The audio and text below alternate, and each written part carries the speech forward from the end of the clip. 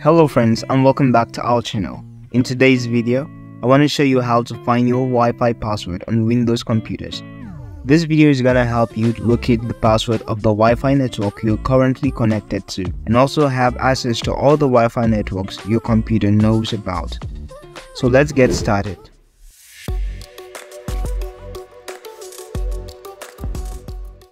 The first method involves using the commands prompt. You can click on your start menu and then type in command prompt. Okay, here's it. You can now left click on it. Here we're going to type in a command that will generate a list of all the Wi-Fi networks your computer has connected to. Okay, right here type in netsh wlan show profile, and then hit on the enter button on your keyboard. Okay, now here you're gonna decide on which of the network whose password you want to find. For me, I'm gonna use this. Don't forget the profile here in my system will totally be different from yours over there. So here you type in netsh wlan show profile, name equals to, you type in the name of the network that you want to display the password. So I'm gonna use this. I'm going to use this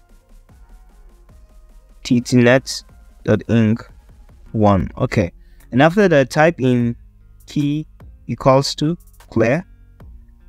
Okay, then find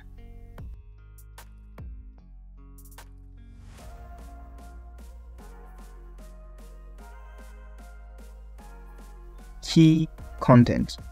This will display only the passwords of the network you type in here. There won't be any unnecessary content that will appear apart from the password. Okay, so you can now hit on the enter button. You have it here. Okay, key content. This is the password for this Wi-Fi. Okay. The second method is by using the control panel. So let's go to startup menu, type in control panel, click on it, and then click on network and internet. So why not let's change the pattern today. You can go to the address bar right here, click on it. Okay, so type in network connections. Alright, and hit on the enter button. So what I'm about showing you now works only with the active Wi-Fi signal you're connected to. That means if you're not connected to any network, it won't have any password to display. So just go to Wi-Fi, right click on it.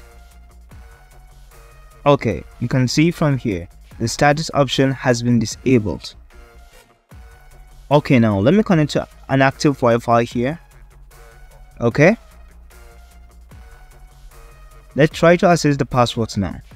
So you can go back, right click, click on status. Okay, now click on wireless properties, navigate to securities, click on it. On the network security key, you have a checkbox right here, show characters. Click on the checkbox, and there you have the password. That's incredibly easy, right? But still, if you have any question or need further assistance, please leave a comment below, and I hope you found this tutorial helpful.